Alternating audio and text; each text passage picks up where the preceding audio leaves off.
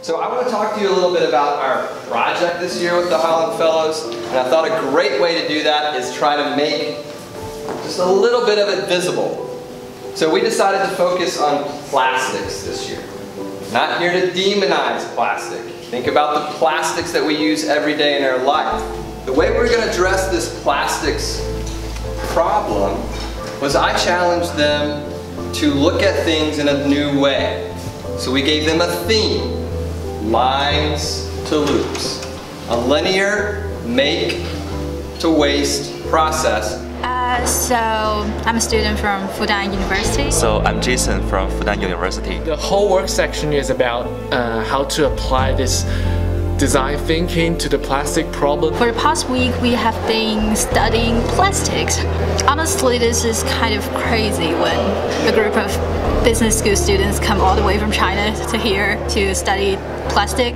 Basically, our topic is about plastic single-use cups, and we just want to try to find a solution to reduce the use of plastic cups. We brainstormed all our most frequently used plastics in our daily lives, and we chose student ID as one target because it is which that Fudan students and AS students have in common.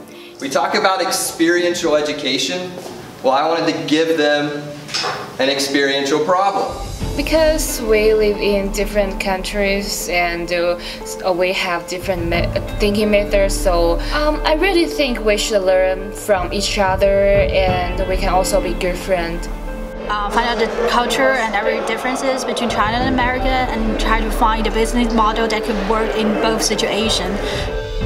Then I thought more about experiential education.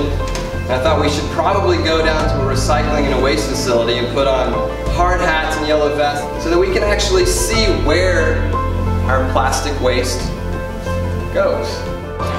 Actually, that is a very good project, helping us to think in a loop way, but not a linear way. And then I wanted to bring in the experts that can help them navigate leadership exercises.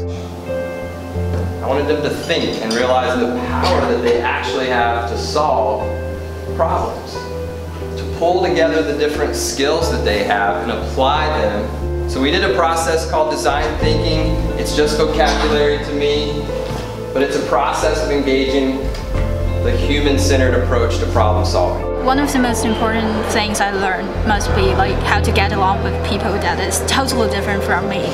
Because at the beginning it's very hard for our Chinese people to take part in the project due to the language barrier. So after a few days we can get a very good balance and keep the whole project effectively. This program just gave me a new perspective. Yeah, this is what happens once in a lifetime, and I'll never forget about it. It's for real this time. All right, on 3, 1, 2, 3.